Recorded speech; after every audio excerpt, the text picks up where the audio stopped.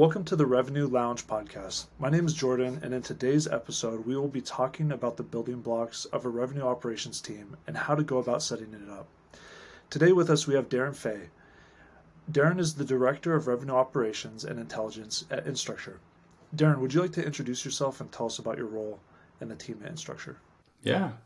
Again, my name is Darren Fay, and Director of Revenue Operations and Intelligence at Instructure. And my team supports the sales organization, and we support the system side and administration of our sales tech stack, as well as the business intelligence arm, which also supports our dashboarding, strategy, and insights.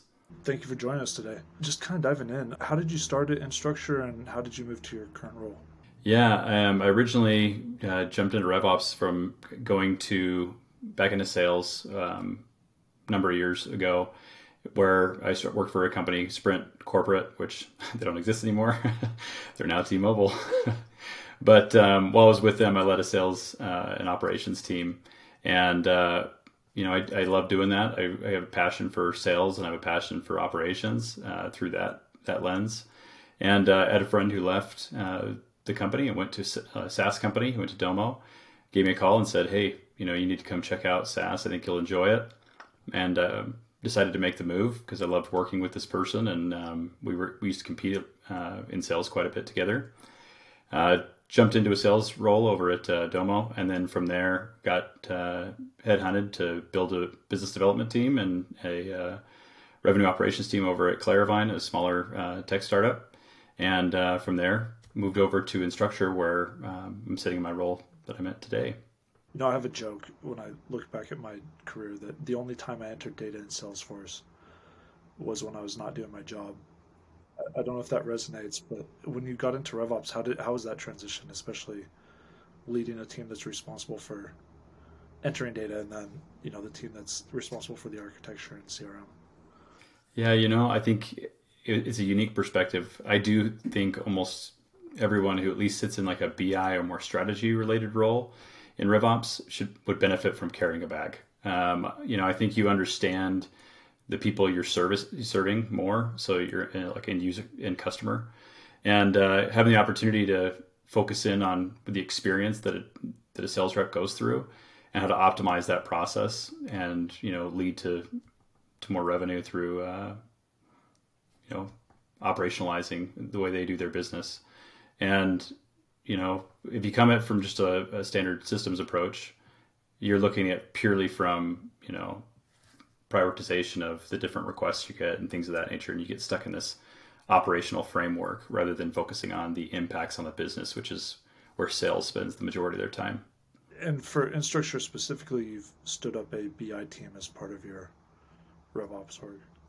Yeah, we have at Instructure, we have our organization is led by a senior vice president of revenue operations, Joanna Finkhauser.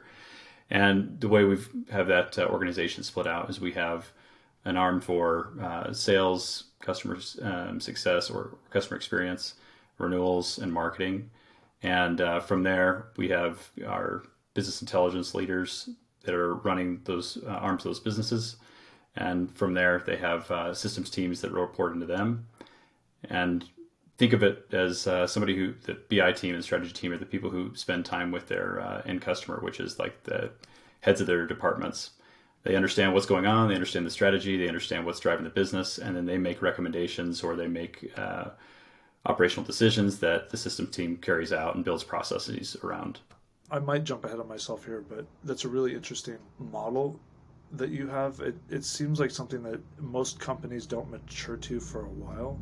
There's a example from HP a few years back where they talked about the need to start from the data science side, because as those frontline leaders make requests or you bring things in from a marketing ops or sales ops or CS ops perspective, those can have significant impacts on the downstream ability to report out. How has that workflow been for your team, being that embedded from a BI perspective with those frontline leaders and customers? I think it's optimal, right? I think with leading from basically your EC and your board, and you understand what's important to them, and you understand what those leaders are marching to, right? What gets measured gets inspired, and the business first and foremost is measuring KPIs such as like bookings or retention rate or things along those lines. Now, those business leaders care about those areas. And so the BI person is focused solely on making sure we get the proper insights and to understand what's going on with the business, to make recommendations and understand how they can fix, headwinds we're having or obstacles that are coming in front of each department. And at that point, you can take those insights and you can help develop an operational framework that can help solve some of those issues. Or you can make sure that you're just always keeping focused on impact, right? I think in RevOps, you can get really stuck in, hey, I have these tasks that I need to do. I have these things that need to happen. But at the end of the day, what's driving the impact of the business? Because at the end of the day, a revenue operations team, they are an expense on the line, right? So you need to make sure that you are offering value for your services, which is going to be measured by the impacts you're bringing to the business.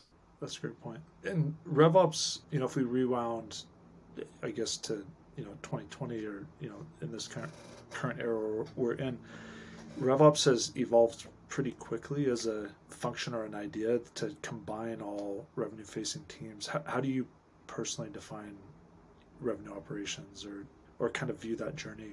I look at it as like a management model, right? That aligns, marketing to sales to customer success, operations that span across the full customer lifecycle. So historically, what you used to have before revenue operations, you have like a sales operations team, CX operations or CS operations back in the day, marketing operations, and then they would go to a boardroom and they would go talk about like their metrics, and they would say, hey, a marketing team would say, I'm delivering 100 opportunities over to sales, and the sales would say, well, no, I only received 95. And then they'd say, okay, well, what'd you convert, right? And then the sales team would say, oh, well, we converted 10 of those. And then CX would say, well, I only received 9. And the disconnect was between the silos of each department. And somebody would say, I'm defining or quantifying the data in this way. And that's why there's a difference between how we report it out or how we define the strategy of the business. So putting them all under a single department is highly beneficial for an organization to stay aligned across all the ways that they measure their KPIs and measurements. Okay. And my next question was going to be about roles and structure in a team, but along with that, with those roles, so you're pulling in those traditional roles that maybe in their own created those siloed gaps. In your case, you also have this BI team. Do you run into some of the traditional, how do I put this, like pet peeves between those roles and functions? And we're in this transition from traditional architecture to a RevOps architecture.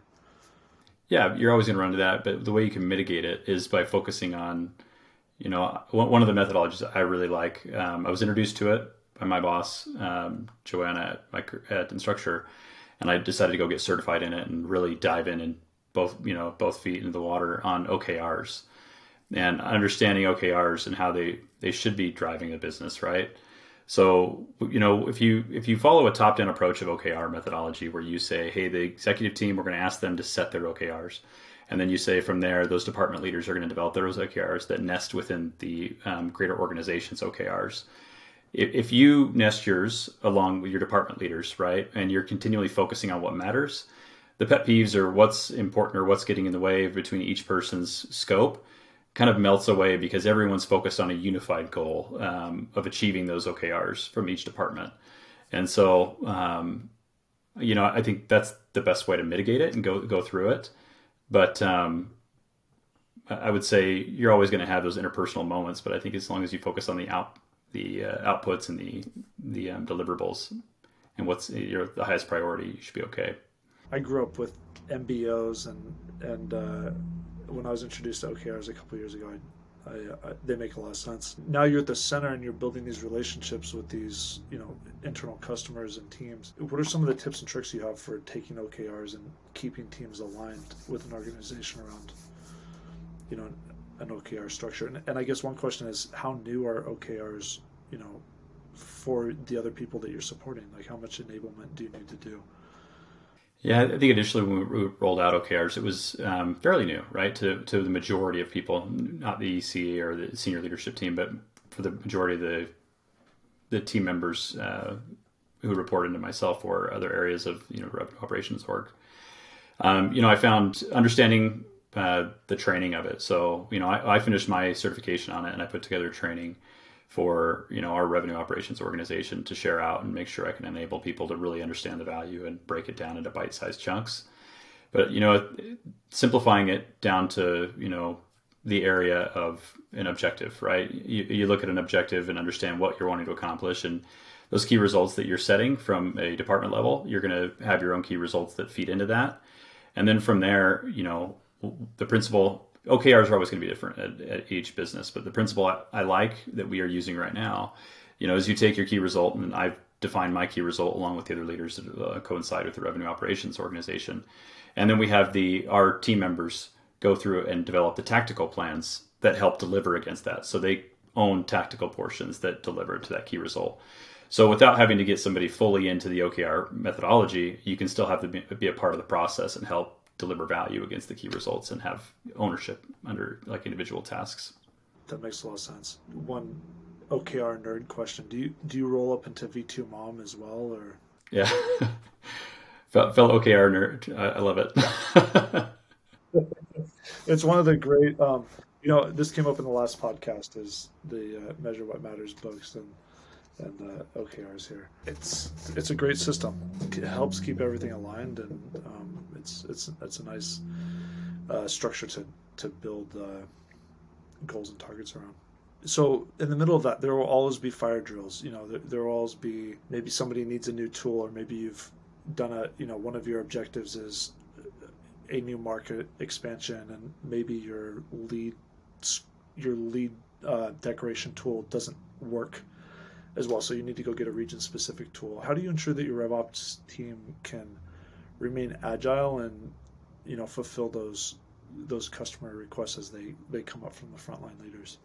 Yeah, I think what's really important is developing a roadmap, right? You have a roadmap, you set the roadmap, and there's three things that I like to keep it simple. So with my roadmap items, so we use Asana, so we use like a project management tool. And one of the things that I like to do is I like to have my roadmap, I like to have my weekly deliverables, and then I also like to have a requests section within there. In the request section, I ask for three things. I ask who's requesting it, what is the request like for, like why are they requesting it, and then what's the impact on the business. And I think those three things allow us to understand what's the priority and how can we quantify the impact on the business to determine if it should be a higher priority or a lower priority. You may have who requests to be an EC member or something along those lines that could trump something. But I believe in your roadmap being fluid. So, you establish your roadmap. After you've established your roadmap, you leave that published. And I publish mine publicly for my organization so people can easily access and understand where our priorities lie. And then from there, you look at new requests that come in and you say, okay, well, first and foremost, these are our OKRs. These are the things that we're marching against, and these are our top priorities. So we want to align with what's important to the business and start there. And at that point, if something new comes in and we need to reevaluate, we look at that against what we have and we bubble that up to senior leadership, and then even further and say, hey, listen, if we have this request that comes in, if we do put this in the roadmap, it could push these requests out, the downstream impact and quantifying that impact for them on how it could delay another deliverable, or it could impact bookings, or it could impact another area of the business, allows us to really determine what should be on the roadmap or what should be taken off. And the good thing about revenue operations is you're never going to have a short list of things that need to be done, right? You're always going to have some exhaustive list. And at the end of the day, it's about what's more important to tackle now and what needs to be built out. And at the end of the day, when you knock something off that list, you're always going to have something file back into it. So you need to maintain, fluidity across your roadmap. I feel like we could probably spend an hour talking about agile and project management with that. I love that you brought up Asana. A lot of times, probably over the last 5 years for me, I've seen people bring in tools like Asana and then try and bring in people to make those tools work. I'm going to guess that both you and I will have similar thoughts on that. The question is, as you look at building out a RevOps team versus maybe a traditional sales ops, marketing ops team, what's kind of the best time in terms of, Series A, B, C, and employee size to build out a revenue ops team and be strategic about it? Oh man, I think as soon as possible. I don't think you necessarily have to build a whole team around it, but I think you start. You should have a framework for a revenue operations organization. Early stage, seed or Series A, somebody's going to be wearing multiple hats, right? You're never going to have somebody just focused on revenue operations. But if you have someone focusing on revenue operations, they should have the capability of understanding the base concepts of sales, marketing, and customer success, and be eager to kind of a good listener to talk to those business leaders and say, hey, listen, this is what's important to me, and start cataloging that to build out what should be the forefront of their mind, and making sure that they start focusing on scalability, because there's nothing worse than coming into an organization and saying, okay, great, we have all these bad habits, we need to erase every one of them and then start building something new that'll work. That's a really good point. It's letting the forest fire happen and then replanting is I see that happen too often. So on that note, we start talking about change management. For those companies that are in the middle of ripping out bad habits, what kind of change management tips and tricks do you have for teams that are trying to pivot towards something that's more strategic and more thoughtful? If you're an existing team, how do you get buy-in from stakeholders, or where do you get buy-in from new people bringing in ideas from something that worked in the past? Yeah, I think you're trying to build out a revenue operations organization, you're always going to have one person who is an executive sponsor who wants to have somebody in RevOps, because right now it's a buzz term. Everyone wants a revenue operations function. But the key is to finding somebody who's active and visible in terms of an executive sponsor, who's willing to help champion initiatives. But then you also need to be someone who's willing to contribute to their ability to be a sponsor, right?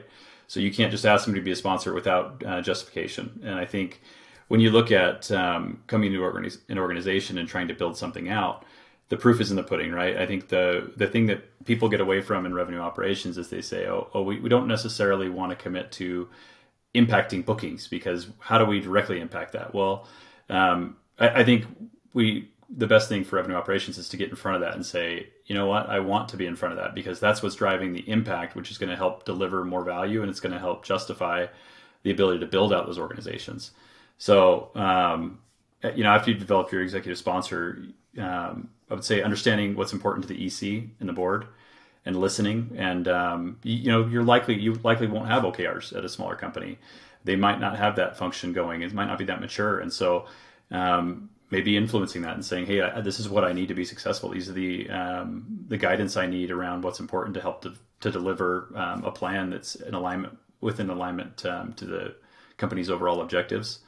And then making sure you're an active listener to the frontline employees, because they're the ones that are going to be influencing the best way to go about solving those problems, or the things that are getting in their way to help lead to the impact and the growth of the company. And then once you've done all that, you build a structure around it and say, hey, this is how we're going to go about it. And then make sure you maintain transparency and you communicate often or on your milestones and your business impacts, and you do so clearly, and make sure you document it, and you're very loud about what's going on in the business. And to me, that's how you manage the change management.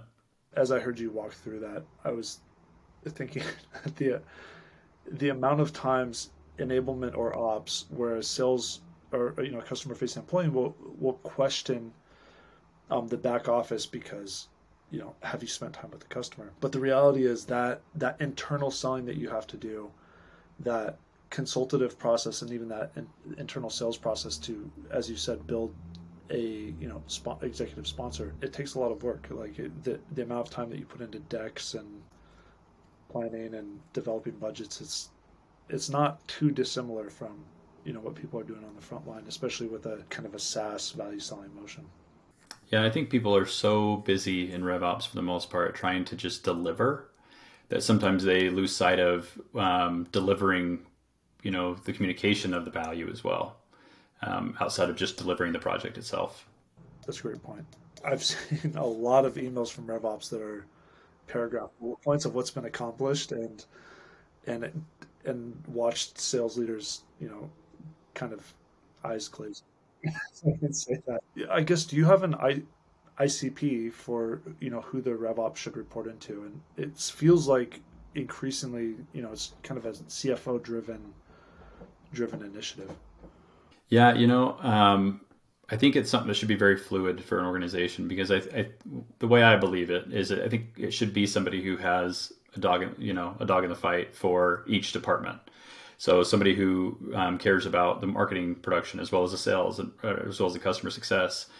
But I also think the main point is it shouldn't live in one of those departments, right? Because if it lives in one of those departments, you have one champion that is going to always focus more on their department rather than the rest of the departments, right?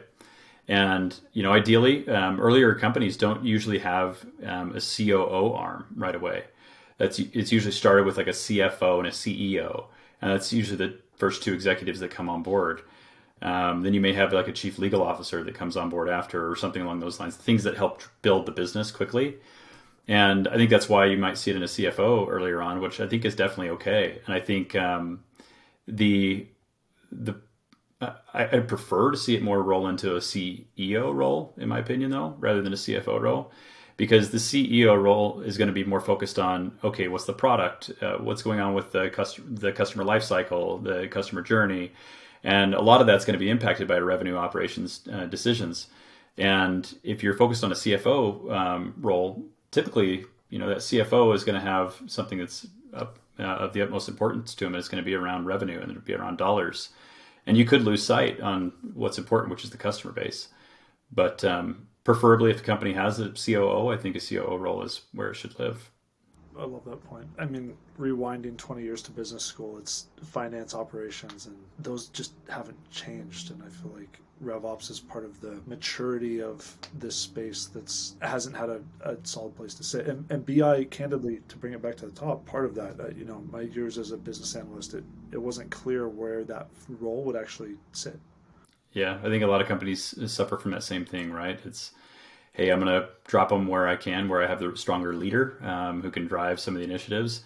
Whereas, in some cases, I've been reading the book Zone to Win by Jeffrey Moore, and they talk about basically a lot of principles around operations, and one of which is, when you have a transformation zone is one of the principles they have in there, one of the zones that they cover.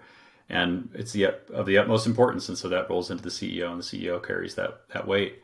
And I think in a lot of cases, revenue operations should align if there is not a COO or there is not somebody who is mutually aligned to all those departments. It should align with, like, let's say, a CEO, in my opinion. We'll have some rapid fire fun questions here in a second, but my kind of final big question here is, what are some of the traits you think make a great RevOps professional, and who should consider or maybe self-assess and not go into RevOps? Yeah, I'd say basically the ideal candidate is that what you're asking? Somebody who's curious, and I think also somebody who has the appetite for strategy, and somebody who is able to manage a complex process. I think you think through the ideal candidate of somebody, you're never going to have the opportunity where you're looking at a single person who's going to be able to handle every single thing that comes at them, right? What you need is somebody who's adaptable. So somebody who can understand, this is a problem, this is how can we solve it? How can we understand all the issues surrounding it? Which is funny enough, it's a very great sales trait. People who are really good at sales, they're consultative. They listen, they dig deep into understanding what's going on to offer up a solution. It's a more strategic. And somebody from an operations side, I think the ideal candidate can see those things and dive deep enough to understand what the solution should be. And then also be nimble enough to say, hey, I'm going to recommend this. We might need to adjust based on additional feedback. And then at that point, still willing to continue to learn, because in revenue operations, let's say you're out of the job for 2 years, you become irrelevant fairly quickly. And, things change very fast. So somebody who's constantly maintaining, their professional development, I think is really key. I've noticed that myself. I had a Salesforce administrative certificate, and then when Lightning hit, the questions I was getting from our CS Ops team, I was so out of scope on the functionality of what was required for Lightning that Yeah, it changes in a blink of an eye these days with the systems we use. it's great, but yeah, it keeps you on your toes. Here's the rapid fire questions. So, and I think you just mentioned this. What's one book that you would recommend people to read or that you've loved? I'm gonna give you two. One of them, which would be like your personal growth. I feel like Crucial Conversations has like transformed my career. Just the ability to have those difficult conversations. And then most recently, I've really loved Zone to Win by Jeffrey Moore. And I think, that one focuses, he's the author of Crossing the Chasm. So like a lot of startup people have read that book, but when you're at a larger, more established business, Zone to Win is like the book for that, right? And how to maintain staying relevant and things like that. And there's a lot of really great strategies around how to manage the business operationally and build the plans around it. Crucial Conversations and Zone to Win. We'll make sure we put that in the notes. Thank you. What's your favorite part of working in RevOps? I'd say the variety and the ability to impact not just one area of a business. In revenue operations, you can touch every single aspect of that business in one way or another. Sales, you impact revenue, or you impact just overall sales.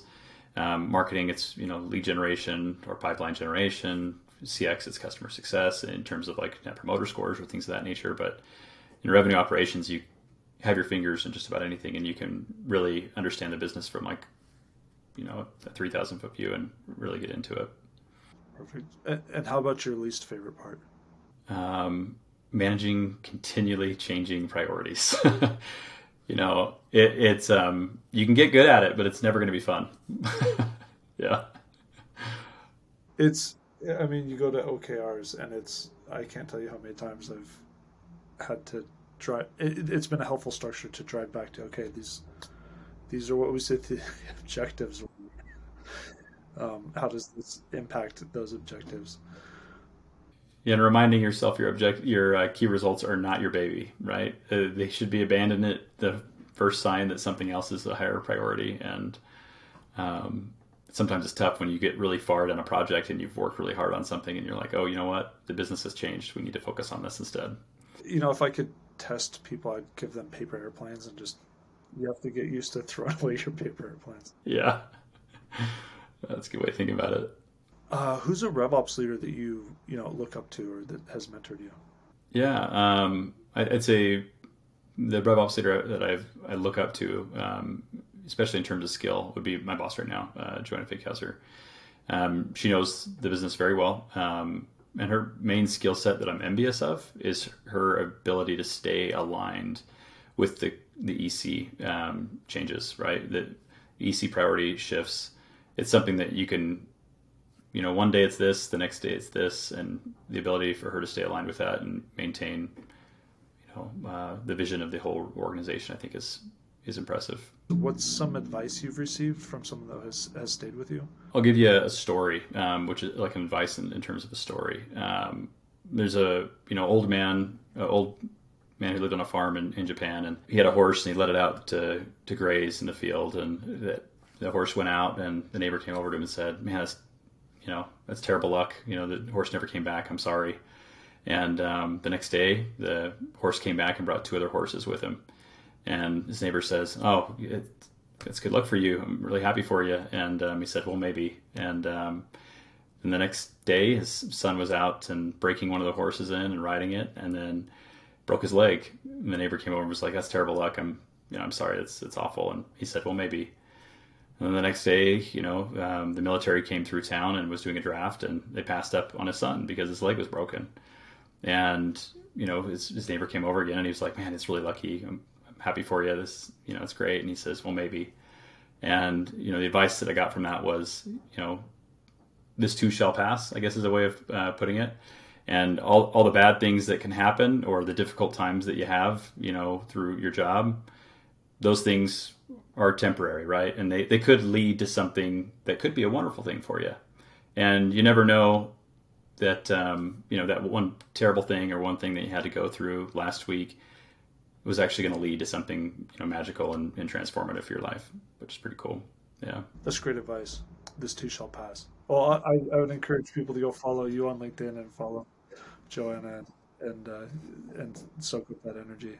Last question here. What's one piece of advice you'd have for someone who wants to be a director of revenue operations one day? I'd say remain being curious, and looking into the business decisions that are going on around you and understand why those decisions are happening.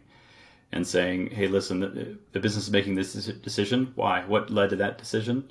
And once that decision was made, what were they expecting? And if you can't teach it after you've dove into it to understand it, you need to dig into it more, right? And I think really getting involved in every aspect of the business, there's always like this one thread that you pull and it leads to something else, and you really need to understand like the downstream ramifications of everything that's impacting the business from the revenue operations side. Well, this has been great, Darren. I really appreciate your time, those book recommendations, that advice. I think it's fantastic that Instructure has a BI team attached to RevOps. It feels like you all are on kind of the forefront of this space and this domain. So thank you for sharing. Have a great week. Yeah, you bet. Thank you. It's been a great chatting with you, Jordan.